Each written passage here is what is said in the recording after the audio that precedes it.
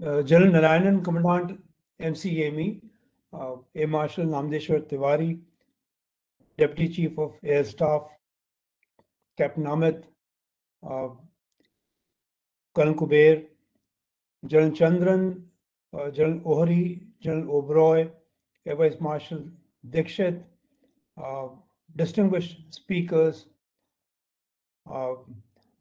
officers from the Army, Navy, and the Air Force joining us from various locations, participants from the DRDO, from academia, ladies and gentlemen. So it gives me great pleasure this morning to welcome all of you to this webinar on military training and simulators. Now, this issue of simulator, though they've been around for quite a few years, but it has taken center stage. And if I may call these times as COVID times, this issue of training with realism using computer-based tools and simulators took center stage in the last couple of years. And training is an abiding commitment. It's a command responsibility, both at the individual level and the collective level. And the traditional paradigm, very elaborate planning, procedures, locales, timings, programs, everything is decided to attend to this commitment so that we are prepared 24/7 for any eventuality. But as we are all aware, that increasingly the locations, availability, as well as the constraints of logistically putting together all these plethora of training activities, besides the cost, is becoming very prohibitive. So therefore, and parallelly, even as these constraints got imposed, advances in electronics, in information communication and ICT, as well as in artificial intelligence, machine language, and what you have with augmented reality, virtual reality, extended reality, and with 5G and Internet of Military Things coming in soon, you have all these tools available to us to be able to kind of make a virtual battle space environment. And that is what is being leveraged. We see it being done by the private industry in these computer games and so forth. We see it in so much of commercial use today. Like I'm being seen, that's a live, real thing, but the background behind me, that's not live. That's a different background. So it's augmented. We keep using the Google Street View. That's again augmented reality. Commercial tools also allow you that before you buy a piece of furniture, you can virtually try it out, how it fits into your place. So all these are just examples of how virtual augmented reality is being infused to make training more meaningful. And it's got good reason to do so in the combat environment as well, because one of the CAG reports not so long ago had mentioned that about more than 70% of accidents are due to the user errors and lack of adherence to SOPs and so forth. And as far as use of simulators in wargaming and training is concerned, the task force in 2018-19, which was constituted to see the use cases for artificial intelligence, they had submitted their report to the Ministry of Defense, and this was one of the use cases that they've identified for good reasons. And there are a host of areas where the Army, Navy, and the Air Force are using it, whether it is to acquire skills in weapons, platforms, giving them night flying environments virtually, navigation, survival, combat situations, medicine in combat situations, and you can also inject unplanned, unanticipated events in these training. You can simulate environments which are so difficult to simulate in real conditions. Also, this is very important for not just initial level of skill building at the individual level, but also for team building. These tools are very good. You can check out the stress levels. You can generate those kind of stress situations. You can also incidentally create a virtual electromagnetic spectrum environment to try your people and your teams in those situations. And the maintenance, repairs, and overall extensively being used once again. The good thing is that they are also scalable, they are replicable, they are location and time agnostic. You can conduct it any time, unlike your real environment training, which is upset because of weather, rains, and so forth. Equally important is the fact that while you're doing this virtual training, it gives you tools to make it very measurable. There are matrices you can advise, you can straight away promptly give a feedback to the trainee, which is not the same in real situations. And that feedback is equally not very objective as well. There is no risk and there's no injury, which is a huge benefit. And finally, very importantly, these are environments where it is safe to fail. When I'm saying so, what I'm saying is that somebody who succeeds wins a match. There is glory without the gore. And even if you lose, there is defeat without feeling, kind of destroyed. You can, without any inhibition, try out yourself in a situation, which is not the case in real environments. So the world over, simulated training environment, STE, has become the buzzword, and there is advocacy for a mix of live, virtual, and constructive training environments. Constructive is like synthetic reality, where the humans as well as the environment both are simulated. Virtual is like you have the real participants, but the environment is virtual. So a combination of all of that is being tried out all over the world. But the question that we need to answer is that is there a recommended mix? What is it that we must continue to do in a live manner? Have we identified those areas where virtual substitution is not possible? These are some of the questions that we need to ask ourselves. And particularly so because, even in wargaming, what we do typically is that we try to play, even in two-sided controlled kind of environments, we try to play those scenarios which maybe do not upset, where the outcomes are not very deeply disturbing. So if I may say that the games are fixed. Whereas if you were to do it virtually in a two-sided kind of environment, which the computer was to decide based upon rules, etc., we might be surprised with what the kind of results we get. So we need to explore it more and more. Another issue I want to flag before we commence the session is that are we thinking of joint simulated environments, or are we still going to continue along with service silos into training environments, simulated training environments? We will be hearing more about what the Air Force is doing, what the Army is doing, what the Navy is doing. Plenty is being done. ISSA is partnering in a big way. We'll be hearing more about it. CARE is into it. So, and we've got sessions starting off with what's latest in technology in simulators, and then we will be talking about what is the R&D effort going into it, and then we'll hear some issues of wargaming and land systems, and finally we will close the day with Air Force and Naval simulator systems.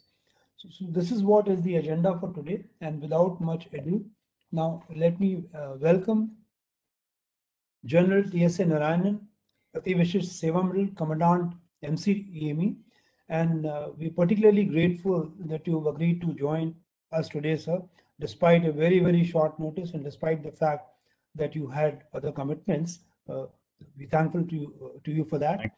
Thank you. And a very brief introduction for the General would be in order. He is an alumnus of the Technical Staff course, Higher Defense Management course, commissioned in 1982. Long distinguished years of service, and he was the Deputy Commandant and Chief Instructor of MCEME before taking over the college as Commandant. He is a specialist in military communications equipment, and he has commanded also the Simulator Development Division in MCEME SDD. And under his able leadership, MCEME has won several awards: the prestigious Golden Peacock National Training Award, the AICTE Utkrisht Sansthan Vishwakarma, and the Army Commander RTRAC's Training Unit Citation. So the floor is yours, sir. Over to you. Thank you, sir, for the introduction. To start with Air Marshal Tiwari, Vayu Medal, Deputy Chief of Air Staff, Lieutenant Sunil Srivastava, Ati Visesh Seva Medal, Visesh Seva Medal Bar, Director, CENJOWS, eminent panelists, ladies and gentlemen.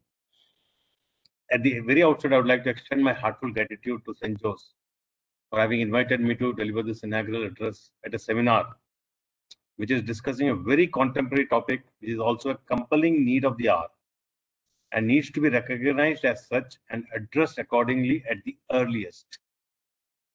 The eminent and experienced panelists which I see for each session indicate that this seminar is likely to come out with some tangible and practical suggestions and will enable the armed forces to drop valuable lessons and chart out a way ahead for adoption of simulation training for various arms and service or various sister service also.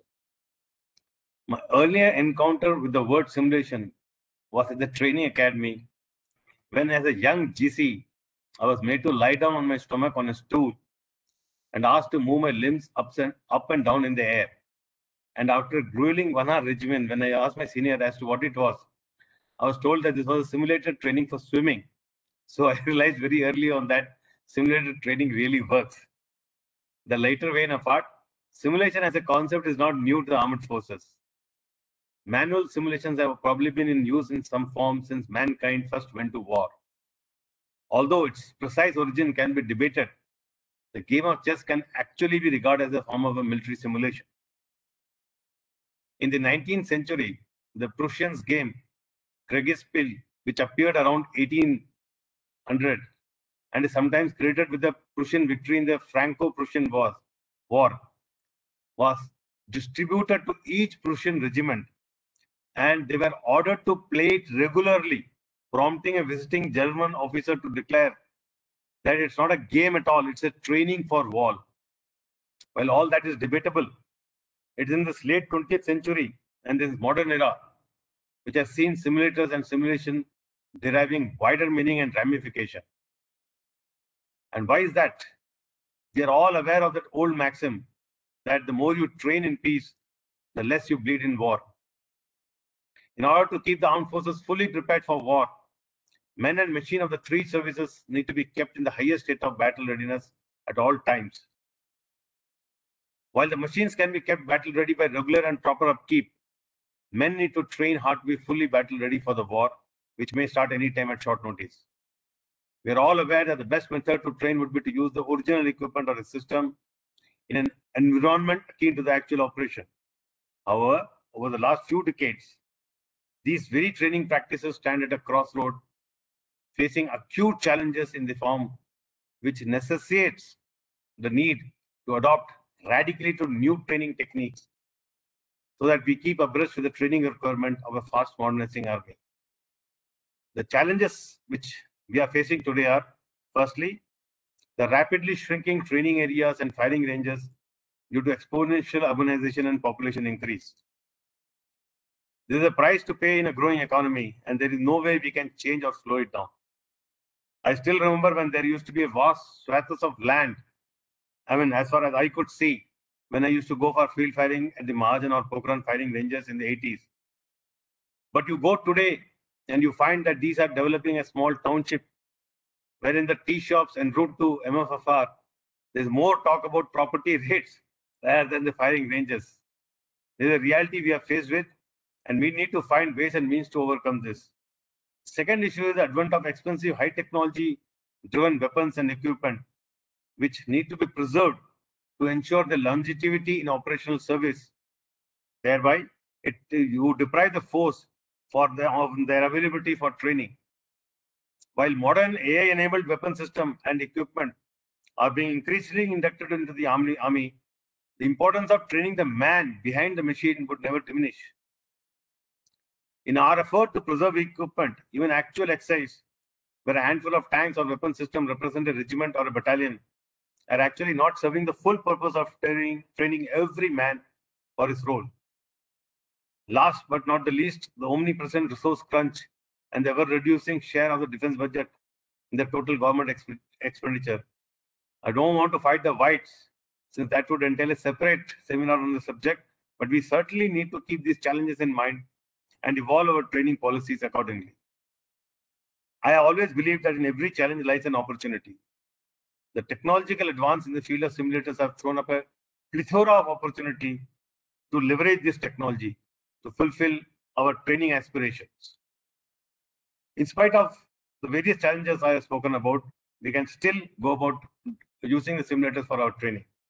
While simulators and wargaming solutions have been in the Indian Army for some time, the current challenges to our live training methodologies have necessitated the overwhelming need to broaden the scope of adopting computerized simulation technique to not only hone the skills for weapon and equipment, and also maintenance for soldiers, but also for the operational planning and decision-making acumen of our field commanders.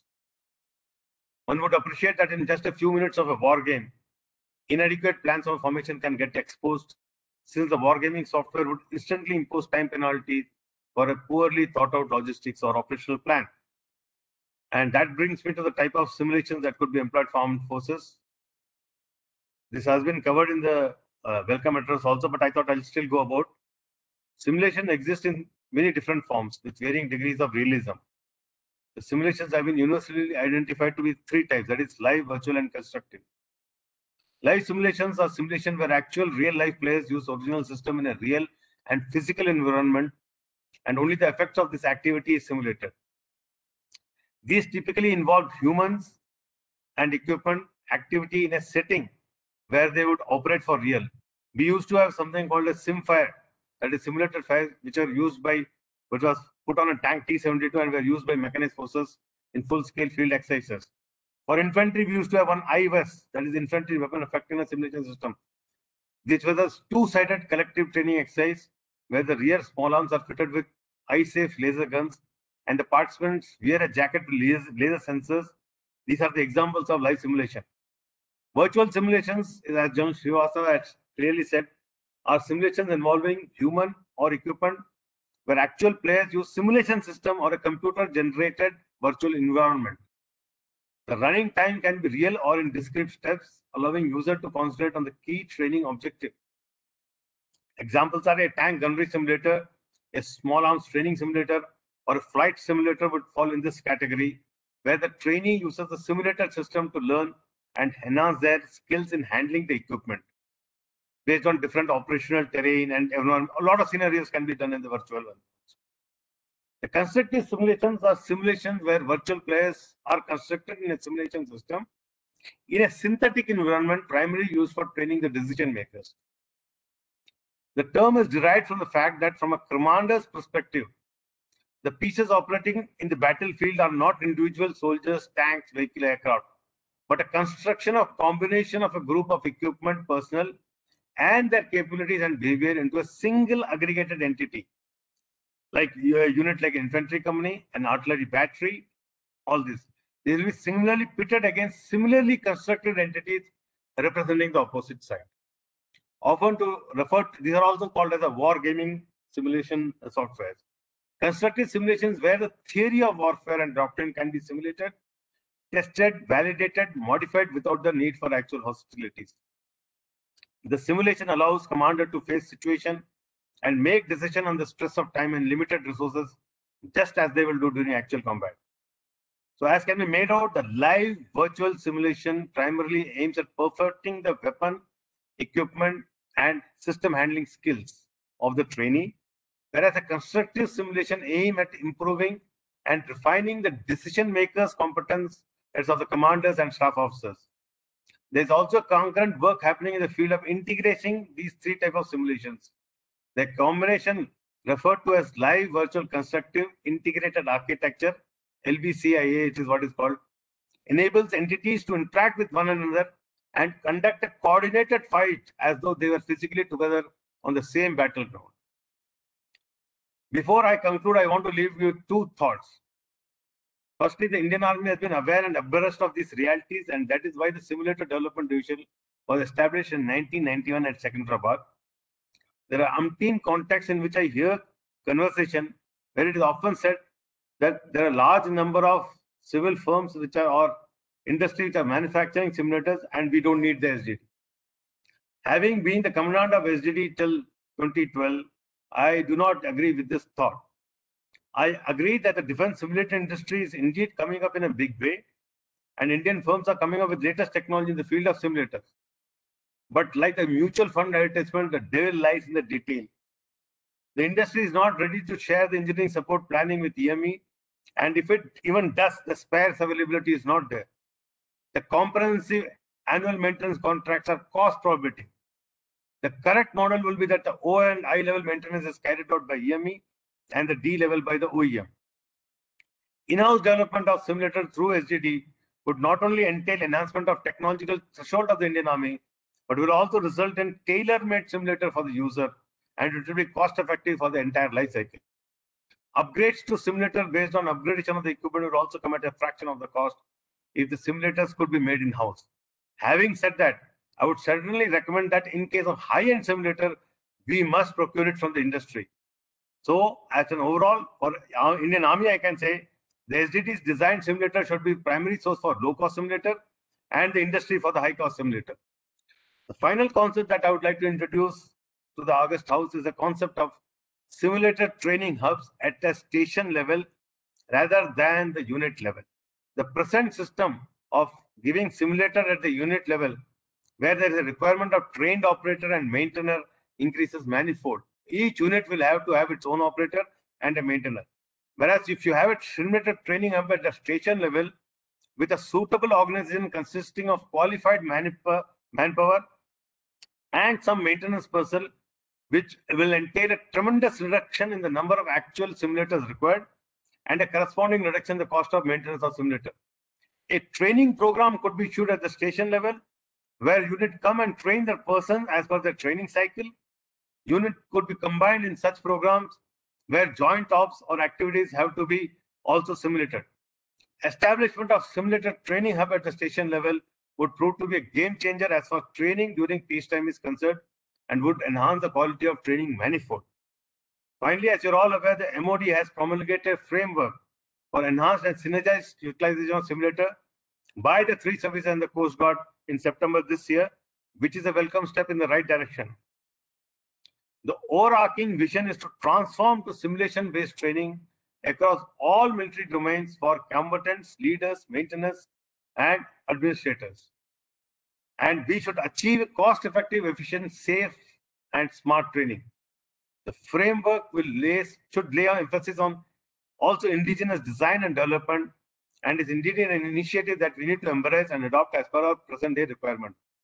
I'm sure that this webinar and the session lined up with the speakers of tremendous experience in the field would serve as very educative and exciting webinar and come out with practical suggestions and ideas which could be implemented in the armed forces.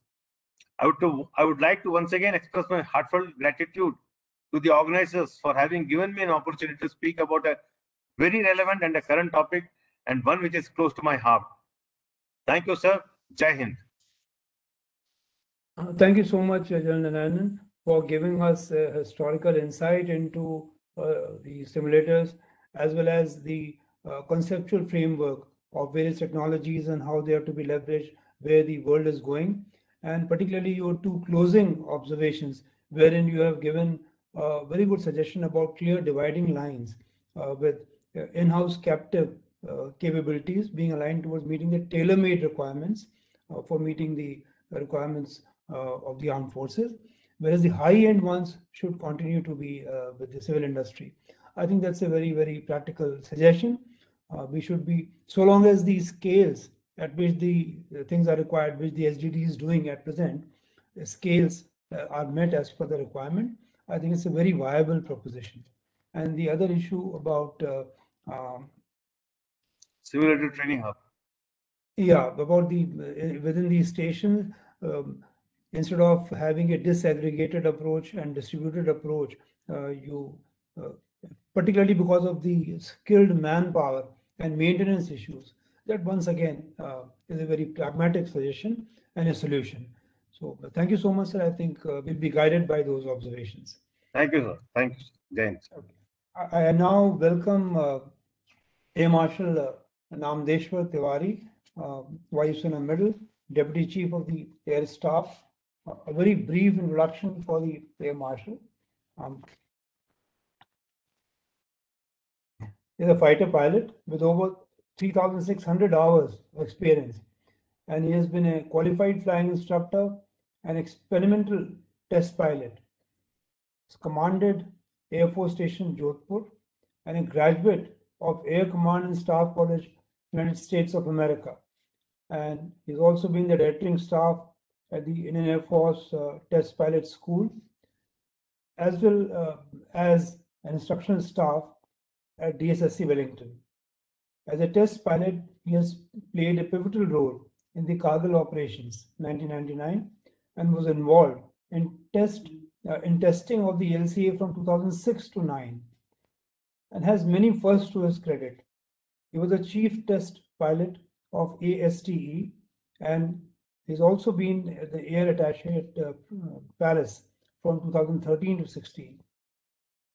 He took over as project director flight test at the National Flight Test Center in October 2018, where he supervised the flight testing for the final operation clearance FOC of LCA. And he's also served as ACAS projects and ACAS plans at the air headquarters. Over to you, Marshal Tiwari. General Srivastava, General Narayanan, General Arora, and fellow participants. First of all, sir, thank you very much for giving me this opportunity to speak to this august and very knowledgeable gathering. It's always a pleasure to interact with people on issues of relevance. And the topic chosen today is very, very pertinent since simulators have become a fact of life given the nature of warfare. Especially as I will concentrate more on the aerial domain because that's my expertise. But I can tell you that, especially for airplanes and all, today we are limited not by the technical capability of aircraft. We are more limited by the human capability. And there was a time in the 60s and 70s where just to generate a G, you were more limited by the structures and the materials available. No more is the concern. We have aircrafts, fighter aircraft flies to 9G, and it is limited to 9G, though the structures like composites and all are cleared to a much higher level. But that is what the human body can take. So increasingly, we see that we are getting more limited by human capability than a technical capability. And this is where actually simulators come to play a very, very relevant role. The systems on board are getting more and more complex on aircraft. You have today multiple sensors. They are all fused to give you a picture. AI is generated. So today, a pilot in the cockpit is no more worried about takeoff and landing, though it is one of his critical concerns when he's flying. But mission accomplishment depends more on how well he's able to handle systems. Now we know whether you look at a mobile, whether you look at any other more complex, how often you use it, you will get more and more familiar. And as in case with high-end mobiles, there are probably 60% of the features you never end up using because either you don't know about it or you don't find it relevant. But for aircraft and platforms, every small bit of information that can be given and that can actually scale up your combat capability is very, very relevant. And therefore, it is important that he continues training. And that training can only happen either if he flies in real time or if that flying is not available to him because of resource issues or because it is so costly, then you fall back on the simulator to give you that same capability. So I can tell you that when we joined the Air Force, simulators are nothing new in aviation. In fact, in civil aviation, simulators are there for ages. And most of categorization, skill training is actually done on simulators and very little on actual aircraft because of the cost involved, as well as complexity and even sometimes the danger. Take a case that if you want to pilot to learn to land in poor visibility. Now, rather than taking up on an actual aircraft and trying to make him land in very, very low visibility, where at times the situation may become irretrievable, it is better to teach him on a simulator and scale up his proficiency before he actually goes on the aircraft and flies. And we have seen this time and again that it has made a huge difference. Today, civil airliners, pilots are able to land in 50 meters of visibility is because of all the simulator training that they have done. Not that every time they encounter visibilities of 50 meters in places like Delhi. So simulators has that importance that it increases safety, it increases proficiency. Enough data exists in the world to say that flight safety has improved tremendously as and when simulators have been introduced. So Indian Air Force started using simulators for aircraft way back in the 70s, actually. So most of them were, of course, bought, especially the MiG-21 simulators came all the way from Russia.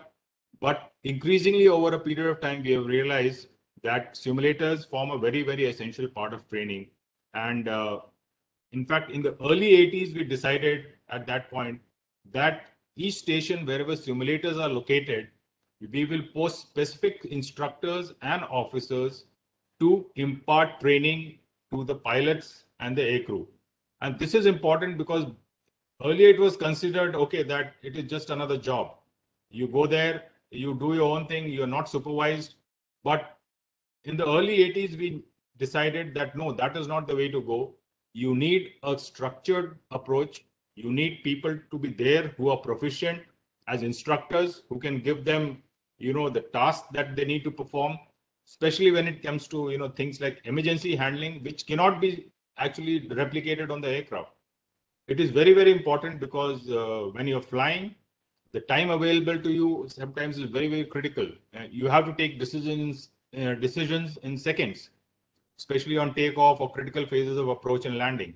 Now, in such cases, if an emergency was to occur, a technical emergency, and the pilot is not tuned to what action he needs to take, invariably, when he encounters that in real life, it would be 1 in maybe 1,000 hours, but that one situation is, he may not be able to retrieve the situation. Therefore, to prevent that, a lot of emphasis is given for emergency handling in simulators. So it started from that point of view that, bad weather, emergency handling, these are the things we initially worked on the simulators because the initial simulators had limitations. But as the technical complexity has increased and the availability of computers and high-end visuals, that has changed quite a bit. Today, in fact, simulators are as good as a real aircraft, sometimes probably more so. And that is why you find in the civil side, most of the categorization, most of your skill and proficiency training, as well as evaluation is done on simulators, not on real aircraft. So the Air Force has also now imbibed the same approach. Today, I can tell you with confidence that every contract we sign comes with inbuilt simulation and simulators as a part of the contract.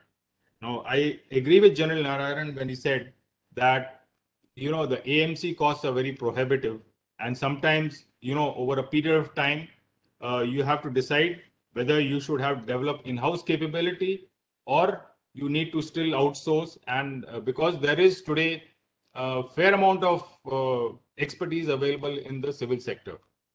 But what we have realized that initially we did this, but in our later contracts we find that now we are including AMC as part of the initial capital contract, and it is used to determine the L1 vendor.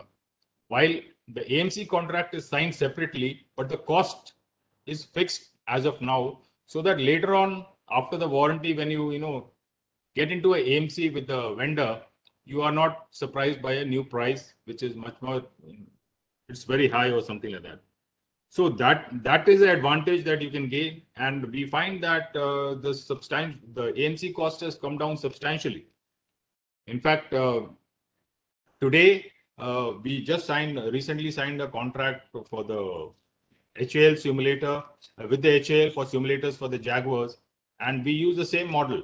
We found that, you know, if you make it, since it's a multi-vendor situation, obviously everyone will try to give it at the price that it is most competitive for him, not discounting the fact that he of course needs to make a little bit of profit. So that is one aspect of it. But more importantly, if you see, for the Air Force, simulators is a way of life now. And I think everyone has accepted. When we were young pilots, we used to think simulator is a waste of time. I think no more so. Every new aircraft, new inductions, the simulators are in place. We try to make sure that the simulators are in place before the actual arrival of the aircraft. Take a case like the Rafale. It was contracted right from the word go. And in fact, before the aircrafts came to India, the simulator was set up and we were training our pilots. So the advantage which we had was, while the initial training happened in France, some people came back. We continued their proficiency and continuity training on simulators in India. So when the final aircraft came and this, while we stood up the squadron in India, we had a composite set of aircrew ready to, take on the operational task. And that is why you found that we have inducted the Rafale aircraft with all the weapon capability. It's one of the fastest inductions in the history of the Air Force. It's been very, very quick, less than a year's time. So that is the advantage a good simulator can give. Now, there are various models available for simulators, and we have used practically all kinds of models. Like there are places like for helicopter training, we are using, outsourced model, which hats off, there is a simulator in simulator section in Bangalore, which is used for training our pilots on ALH. And we take, certain slots there, and we send our pilots regularly. Instructors are based there in hats off itself, and they do the training for our pilots, which is one type of model. Similarly, there are other types of model where we have contracts. It's a build, operate, transfer model. We have also used build and operate model. That means we don't own the facility. It is built by a company, and we are paying a per year or per hour usage charge, guaranteeing a certain number of hours per year for a certain number of years. And then we rework on the contract for the next few years after that. So that is another model available. Today, just to give you a case that currently we have in the process of upgrading some of our Su-30 simulators, and we had a huge response from Indian vendors. And there are many vendors who have come forward to say we can do the task. So I think that capability and capacity in the Indian ecosystem is great as far as simulators are concerned. And it is the way to go. And I'm sure that between the requirements of the service of training and cost efficiency and the requirements of the industry to have a viable business model, there can be a balance obtained. I will give you a case for the LCA simulator. LCA simulator has been designed by DRDO, and we recently inaugurated it in Sood. And all the people who have flown, they feel that it is one of the best simulators that we have available in the country. So that capacity is available even in our DPSUs, HAL, DRDO, as well as in the private sector. So we have to find a model which works best for us. And this is what we feel, that I think the capacity we agree that even in many of the cases, like where the aircraft manufacturers are foreign companies, I think there is enough capacity in Indian companies to take on the business of simulators for such kind of requirements. Cases where Boeing, cases like Airbus, these simulators have been formed by third companies which are neither affiliated to Airbus or Boeing, but they are given the data packs, and then they set up the simulators and they maintain them for the years to come based on a rate and usage charge. So we realize that simulators are very, very important, and it is there to stay. In fact, it is a given that at least 20 to 30% of our training is going to happen on simulator, because cost-wise we see that the cost of simulator is 1/5 of that of actual flying aircraft. So it makes eminent sense for us, especially in the initial stages of training when our pilots are just starting to graduate to a new aircraft, or they have just come out of training academies and you need to upgrade their skills. So this is the model that the Air Force is going to follow. And every future contract, as well as current contracts, we have had many contracts where simulators are inbuilt. Simulators have also come as a part of our offset package. And that's another business model which many OEMs have set up a simulator and now are being run by Indian companies on a cost basis for which we are paying a per usage cost. So these are various models that are available and all are working well. And I think finally the service will look at what is the most efficient model in terms of cost, as well as reduced footprint and logistical footprint for the service itself. So this is, I will stop here, and I'm sure that as the sessions progresses, we will have more questions, and I'm sure many more answers to this fascinating field. Thank you very much, sir. Thank you so much, Mshl Tiwari, for these observations.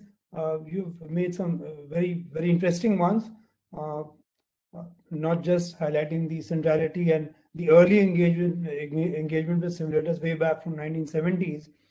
The fact that you said that also, like the commercial counterparts, most of your categorization, etc., and evaluations now, simulator-based simulators are a way of life. The fact that you said you bundle in the value of simulators and maintenance as part of the L1 bidding itself at that stage, so that he doesn't slap higher cost later. Very, very pragmatic way to go, as also the other models that you explained. In particular, the fact that about 20 to 30% of training being on simulators and the cost being 1/5. It's a very, I think, interesting kind of a benchmark that others can take note of. Eventually, as you rightly said, the trade-offs are between the time, cost, and the outcomes. So it's a balance. How much real training, how much simulator-based training, and there are no kind of fixed solutions, and each country decides on its own. And particularly, simulators come in very handy for when the skills fade. If real flying is cost prohibitive, so for the skills not to fade away, I think the Air Force definitely, being a platform centric capability, simulators are the way to go. Thank you so much. We now move on to the next speaker.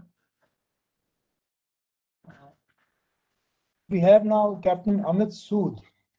He will be talking to us on use of simulators in the Indian Navy. Amit is handling naval training in the Naval Headquarters, and he is a MTech in Mechanical Systems from IIT K. K is what? Kharagpur, Kanpur, which one? Sir, Kharagpur, sir. Kharagpur, okay, fine. He is a graduate of the Naval War College, served on board the various ships, INS Trishul as Assistant Chief Officer, and Sarvekshak as Senior Engineering Officer, at Satpura as an Engineer Officer, and he's also been an instructor at INS Shivaji and the Indian Naval Academy at Ajimala. Over to you, Amit. Thank you so much for the introduction, sir. Flag officers, senior officers, officers and delegates, a very good morning to all of you. I am presently being posted at Directorate of Naval Training, who's primarily responsible for training of manpower and making them future ready. To start with, sir, I would first like to touch upon what is a simulator. Now, simulator is nothing but a machine which is designed to provide realistic imitation of controls and operation of a vehicle, aircraft, or any other complex system which is available to us. Now, over the past years, there has been a significant increase in the number of simulators being inducted by the Navy. The main drivers for this have been the enhancement in the technology, the change in the technology, high cost of operation, which is associated with use of actual assets, and the enhancement in the quality of training by the use of simulators. It is pertinent to understand that the induction of simulators is a continuous process the tenets that guide it are bound to change as the technology advances and the missions of the Navy evolve. And that is true for any service. While the guidelines for the present day may be elaborated, it is necessary that these are monitored over time and modified as the need be. To address the shortfalls associated with the use of simulators and to have a long-term plan, IAN has formulated a simulator roadmap, sir. This would facilitate for easy transition from a system in which simulator induction and training is in silos to the one in which it is coordinated and in alignment with the Navy's mission. Now, prior embarking on the procurement of simulators for training, it is essential to undertake the cost-benefit analysis, whether it would be fruitful in a long run to transition ourselves to a simulator-based training. Simulator training provides significant advantage in terms of training, minimal risk of human life, and savings in terms of cost, manpower, assets, spares, maintenance, and the instructors. Taking the example of aircraft crew, sir, the total savings accrue to around 75 to 80% of the total cost of the training if the training is progressed on actual assets. Most importantly, simulator provides facility to train, prepare, and convert available crew into a fully operational and qualified crew with minimal or no risk to life of both the trainee and the trainer. In view of several intangibles that cannot be measured in terms of cost, availability of training simulators certainly proves to be cost-effective asset to enable continuous training without loss of personnel and or assets. The simulator not only augments the training efficiency by simulating various emergencies which otherwise cannot be demonstrated or practiced in actual asset without having the risk factor involved. The high operating and maintenance cost involved with the conduct of physical training on the asset, combined with the limited asset availability and associated risk of simulating emergencies, have gradually shifted the impetus to the use of simulators in the defense forces. Simulators not only allows for failures which cannot be replicated on the asset, but also allows for unlimited usage without any risk to the crew. Having said that, there are inherent tangible benefits as well. Just to touch upon few, sir. First is the optimization of training time. Now, when the simulation training is integrated with the curriculum, it has potential of optimizing total training time for a course without duplication of effort. Second, enhanced assimilation by the trainees. Simulator training facilitates, if I may say, enhanced comprehension by the trainees with respect to weapon, sensors, machinery that he is expected to operate while he is posted on the asset. Third is the scalability of design. Now, the flexibility to upgrade the system help keep the training on simulators up to date with corresponding upgradations in the live equipment as well. Fourth is the cost effectiveness. Now, simulator training is cost effective as it obviates or reduces the usage of live equipment, asset, ordnance, etc. Safety is an important factor here, sir. Simulator training offers a safe avenue to undertake this training on risk-oriented tasks. Simulator training promotes consistency in procedures towards achieving standardization in quality of training. Modern simulators also have the ability to undertake performance assessment of the trainees and even that of the trainers. Simulator training also enables possibility of certification, which equip trainees to qualify for an assigned job. While we are overwhelmed with the advantages of simulators, we must understand there are certain limitations also associated. The important ones being, simulators cannot replace the essence of live environment. Therefore, trainee must undergo some element of live training, barring few cases.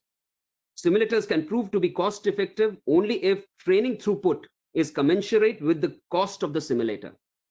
Tendency among the trainees and instructors to be informal during the simulator training may also cause lack of seriousness and impact envisaged training outcome.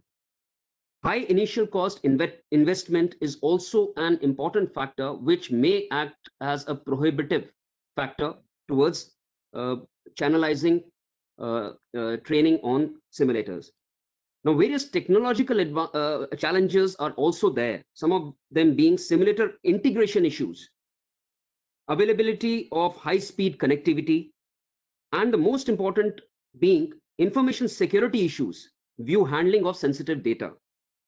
Now, having spoken about various advantages and limitations of using simulators, I would briefly touch upon the Navy's perspective and the developments on this front. IAN has made significant progress in the field of simulator training. It has been assessed that a significant number of units are utilizing simulators to the maximum potential with almost nil shortcomings in their utilization philosophy. For example, the ship handling simulator, which is being installed at ND school, that is Navigation and Direction School, is critical for honing skills of a navigator before he takes on the responsibility of a specialist on board ships. NBC firefighting and damage control simulators in NBCD school has been the benchmark on live domain simulators for training of all naval personnel. However, due to advancement of technology, there has been a continuous demand for simulators in other domains and specializations of training. Now, as far as the classification of IAN simulators in the IAN is concerned, the majority of the simulators which we use in IAN, they operate at individual level, with very few addressing requirements at unit or operational level. Just to put facts to figure, the PC-based simulators in the Navy amounts to around 87%, whereas the virtual domain with synthetic environment accounts for around 11%, and live domain presently is only at 2%. IAN undertakes simulator training in the live domain, the virtual domain, and the constructive domain, but IAN is yet to progress into the combined live, virtual, and constructive domain, which is called as the LVC domain. Just to conclude, sir, while IAN endeavors to upgrade and integrate the simulators available for training, while ironing out the limitations and information security issues by hardening the IT infrastructure, IAN is classifying simulators based on training values sought to be derived, which in turn would form the basis for qualitative requirements for procurement and development. IAN's roadmap for simulator training and procurement is also aimed at promoting jointness in training along with the other two services so as to reap maximum benefits with minimum investment. Thank you so much, sir. Jai Hind. Yeah, thank you, Amit, for sharing the naval perspective on simulators.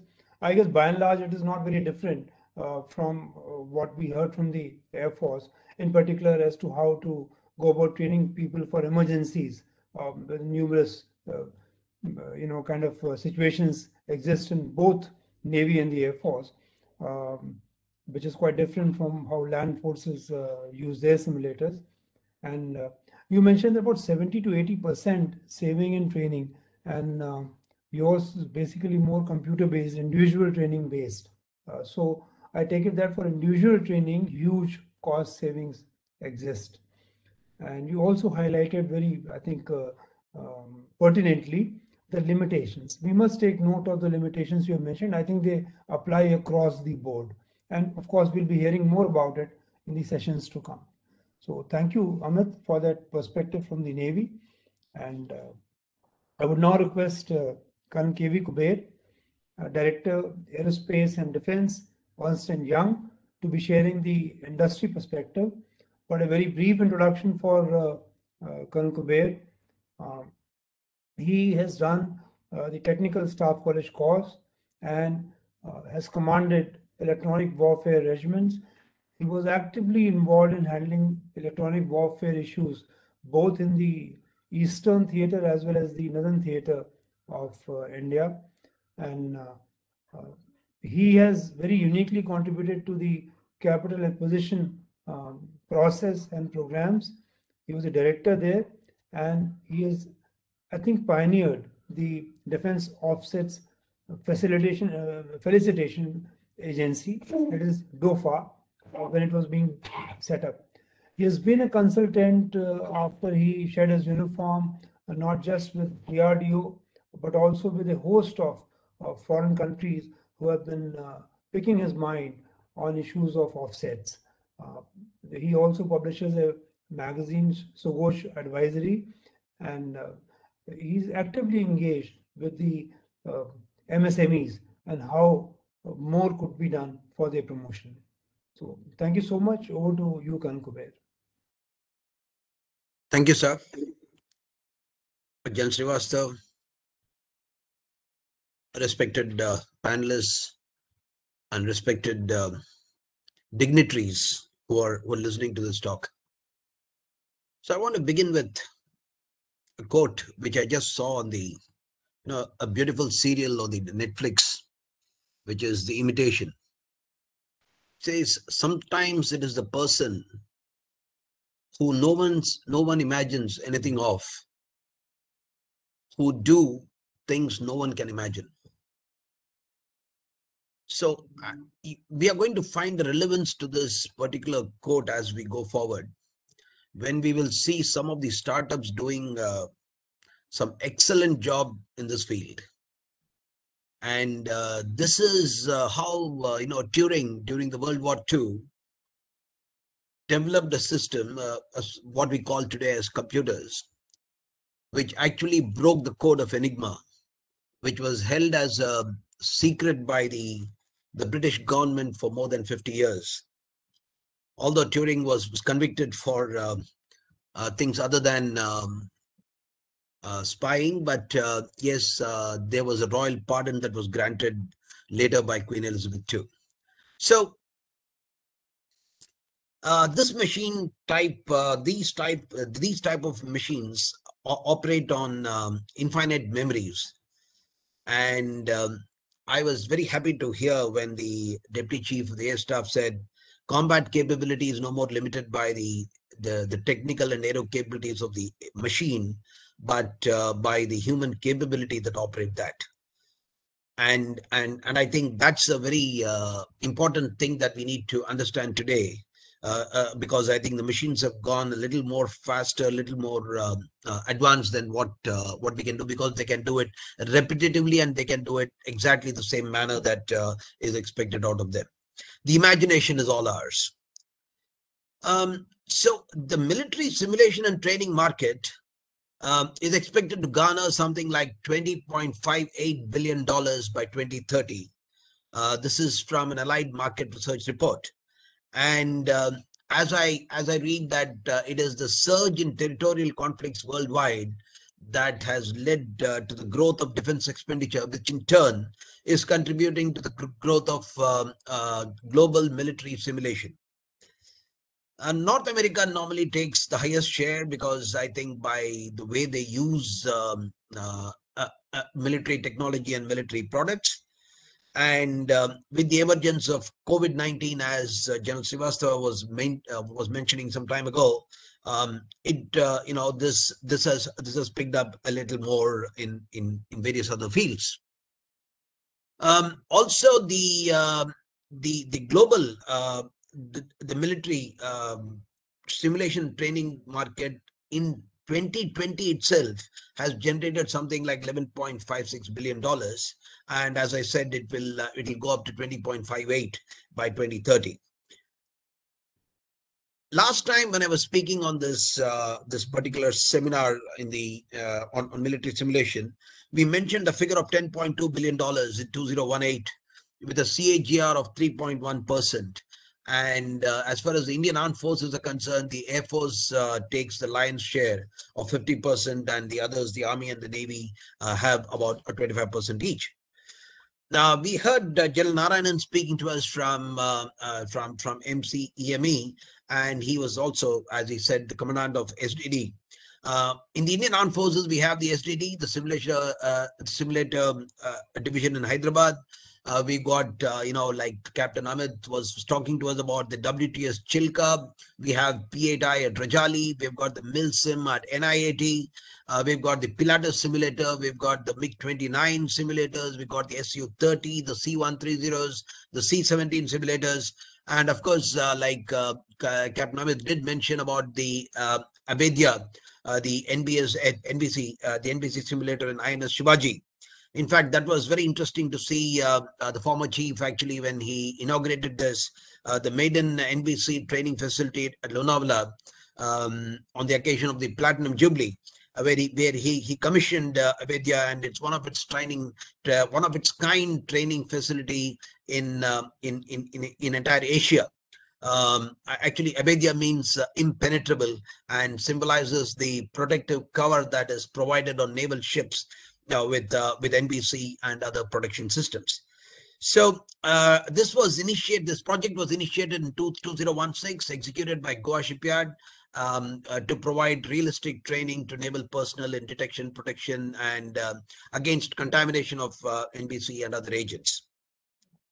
So I think the deputy chief also spoke to us, and he said about there is no dearth of Indian companies that are there today, and for an RFP they found the response has been tremendous, which is a very good sign, and that's what I'm going to talk to you about. So based on the training type, the light training segment holds the highest market share, about 2/5 of it, with a CAGR of 7.0. Based on application, the airborne simulation segment holds the largest market share. In 2020, about 3/5 of the total market share with the airborne simulation segment, with a CAGR of 6.6%. And based on region, of course, North America takes the lion's share. And the leading players of the global military simulation and training, we have this IAI, Lockheed Martin, CAE, Megget, Northrop Grumman, Raytheon, Rheinmetall, Thales. The global flight simulator market itself, is segmented as the FFS, the full flight simulator, and the FTD, the flight training devices, and others, which are the FBS and the FMS.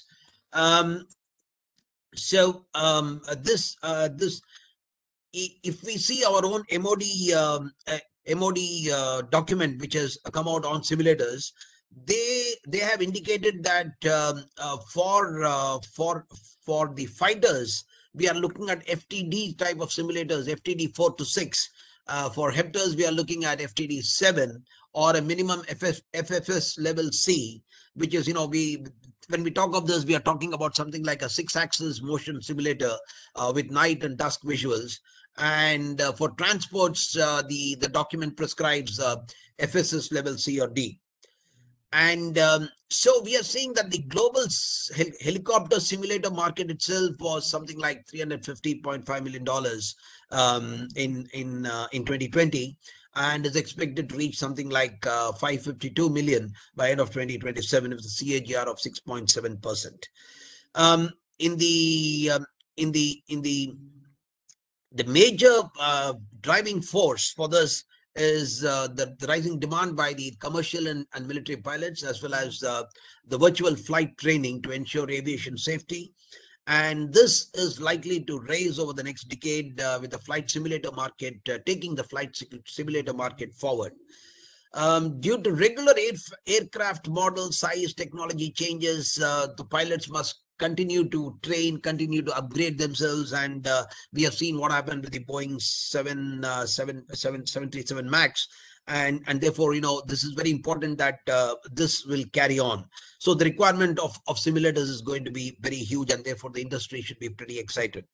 In addition, the increasing investment in the construction of advanced aviation and training organization expected to boost the adoption of flight simulators in the whole thing. The trends influencing are the exorbitant expense of maintaining an actual aircraft and the growing desire for better effective pilot training, demand for active pilots, increase in the global aviation traffic, the flight simulators, and should allow pilots in both routine and rarely used abilities. So that's another very great advantage which it would have. And I think what is being predicted is that the FFS, the full flight simulator segment, is expected to be the most lucrative. It takes the cake. And also the commercial aircraft segment is expected to be the most lucrative in this.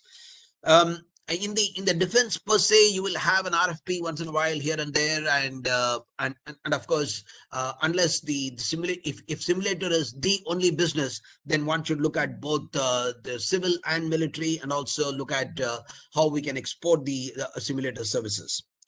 The economics of military training will actually will demand that we take it from the simulator to the field, simulator to solo flight, and also reduce the cost of OJT, which is the on-the-job training.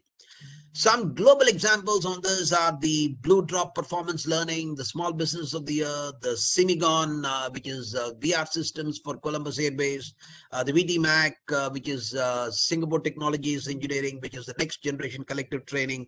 And like that, there are a number of others like Saab virtual simulators, VR simulators. And some examples of technologies that were presented are this Flashpoint, which is the godfather of all the battlefield simulators. You know, it starts as a training game, and how gamers are getting into this in a very, very big way. And therefore, what one does not think much about, they are the guys who are going to produce something that we cannot imagine. So we have this Ghost Recon, which is a TAC combat simulator, and the Armored Assault with the Bohemia Interactive. Trends depict that out of the total defense revenue expenditure allocated, as far as we are concerned, every year, we spend about 4 to 5% on training and related activities. As per the projections, the country is anticipated to spend over 20 lakh crores, $370 billion, in the next 15 years on revenue procurements alone. Taking this into consideration, we can say in the next 15 years, the country is likely to spend close to about 80,000 crores, close to $14 billion on training and related activities. And therefore, we deduce what could be the simulator market in this whole thing. The framework for the enhanced and synergized utilization of simulators, which was promulgated in September 2021, it lays down that it should be indigenous design, developed, and also as an outsourcing of operation and maintenance by the Indian companies. The policy allows all types of simulators and to be procured in future by the armed forces. The Deputy Chief did speak about that in all the RFPs. They're going to mention this.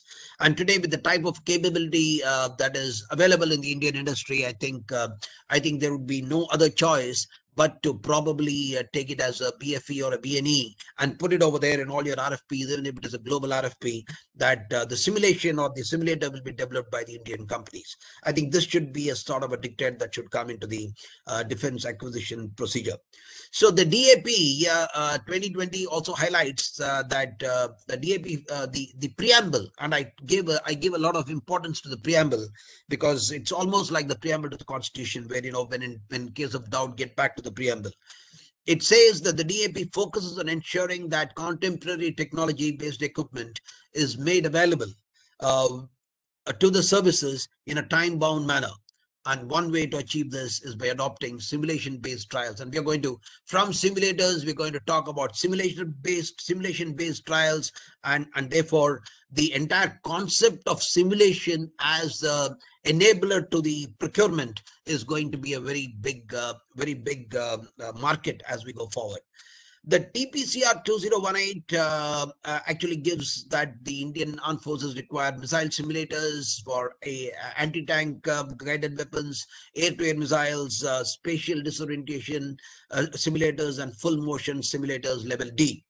So we talked about these things as given in the document by the MOD also. And just to mention that the government signed a contract for procurement of 2 fixed base full motion simulators for Jaguars from Mshl, as the Deputy Chief was mentioning, with a 5-year CMC comprehensive annual maintenance contract, CMC, at a combined cost of about 357 crores. These simulators would be installed at the Air Force Station Jamnagar and Gorakhpur. And again, this is also mentioned in the MOD document that it should be close to the base. A state-of-art MiG-29K flight simulator was also made operational on INS Dega in September 21. Keltron, a public sector undertaking of Kerala, signed an MOU with the NPOL for developing USHUS, sonar simulators for use on submarines. And this has been a very big hit, although the CAG had some observations on delays, but I think we are doing very well over there. Earlier this year in April, there was an RFI for at least 20 basic trainer aircrafts for training of pilots. It also specifies that the Air Force needs a trainer that can undertake 4 to 6 sorties a day and it includes a provision for simulator for pilots as well. The DIAT in Girinagar, which is under the DRDO, has a school of robotics with advanced workstations installed with high-end software and simulators. Some of our, the other thing which I picked up was that this Bangalore-based Crack Entertainment, these entertainment companies which are coming with gaming solutions today are into a very big way in simulators. They have developed the non-lethal military simulation sports, which is enabling the users, gamers in the CV street to experience an army-like environment. And it's focusing on firearm simulation technology and also in talks with Indian Armed Forces to train their personnel. They have created tactical arenas, and it took them some months to design the whole thing to come to the concept. They have now opened it, and I think they are going in a very big way with the battlefield simulation system that aims to make soldiers smarter and skilled to fight. From high altitude warfare to desert warfare with integration to tanks, APCs, and RPG. Lockheed Martin has got one of the world's largest virtual training system, which is called as a CAT, Combined Arms Tactical Trainer. We should actually get there. The idea is to create they have a training site to support individual infantry of the battle group level with 400 soldiers taking on 70 different software. So there are a number of things over there. And I think when from a simulator to a simulation system to holistic simulation, I think that's what we are looking at. Consolidation is taking place in some parts of the world by some of these big companies like BAE Systems, which has reached an agreement to purchase the Bohemia Interactive Simulations at Orlando, Florida, which is a software developer specializing in military training simulators. And this is what I call as when you put the hardware and software together and have the best of both, and then you're capturing the entire market. As far as the internal security scenario is concerned, there are interactive combat training solutions that are being given to soldiers and humanitarian workers for better understanding of when it is legal and safe to fire live ammunition in the combat zone. So today, with increasing riots across the world and some places where the police have to use and the law enforcing agents have to, I think this is an area that also requires a lot of training, and therefore the paramilitary forces would benefit a lot from such type of simulation. There's a guy who wrote on a Twitter, I visited the Military Heritage Museum in Punta Gorda, Florida for the first time, and with a VR enabled simulator, you can actually go through some of the battles and see some of the history. So we have got some exciting battles: the Battle of Hilly, Battle of Pillora. We've got a number of these battles. They could be simulated. It acts as a motivation for our younger generation. The Blue Angels Naval Aviation Flight Demonstration Squadron of the Marine Corps of the U.S. touched down to the Naval Air Warfare Center Aircraft Division for training on the command headquarters for a naval flight demonstration squad. I mean, this is purely to get into the training of simulation before they went in for the actual air show season in 2022. We've got some fantastic companies down here like Alpha, which does the BMP-2, the Simfire, the Mi-17, 29 recce and training pods for the Air Force, and they've used offsets of the mechanisms in very effective manner. We've got Zen, which has come with TACSIM simulators, armor combat training simulators, and their tank simulators are a very, very big hit. We've got the SDD, which the general was mentioning to us. But here is where I have a slight, I would say, a very, very small difference of opinion. With due respect to the general, sir, when the industry, what the industry can do, the government should not be in a business of doing it.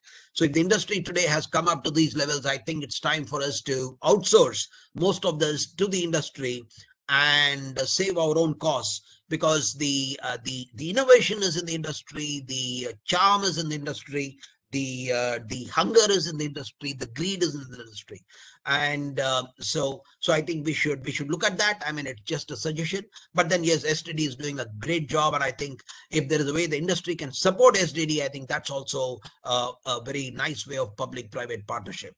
So getting back to the thing that sometimes it is a person who no one imagines anything of, who do things that no one can imagine. So ladies and gentlemen, thank you very much. Let's wish our industry all the best in simulation. Thank you. Thank you so much, Colonel Kuber, for giving us a very, very detailed insight on what is the global scenario, the kind of CAGR, and which segment is garnering what kind of share of the market. That's a good insight. And in particular, you also seconded the observation made by the Deputy Chief of Air Staff, is that our own indigenous capabilities are very good. In fact, the LCA simulator that Deputy Chief has mentioned, you also mentioned, it has got a FTD scale level of 6, which is the highest that you have. So, and you also mentioned that they've all applied for the Su-30 simulator upgradation, etc. Whatever indicators one has gathered through the inputs given by you, is that the capabilities of indigenous capabilities are very promising, and you rightly said they need to be incentivized. The issue that you mentioned as to whether services should have in-house simulator building capabilities like what General Narayanan had mentioned. What I would say is that so long as the facility is cost competitive, A, B, they can do it in scales, C, they can provide the maintenance support. Well, let me just mention a very small thing. Good that this topic came up, is that when we develop these virtual environments for training, something which is a supplement to, say, live training, room intervention, most army units are using it. Formations are using room intervention techniques. So that's where that laser detected gun detection system, it fires back. But it's surprising that those crumbling pellets, powdered pellets that crumble on impact, but they don't injure anybody. When you try to go to the market to get them, I was Commandant OTA gaya just a year back, and we ran into an issue that we were not able to get those pellets here. So what I'm saying is that whenever we make these systems, which in a way supplement either through live, virtual, or constructive ways, we must look at the entire ecosystem. Cost competitiveness is a must. Thank you so much, Colonel Kuber, and thank you also for giving us such very useful insights on the recently given out MOD policy of September.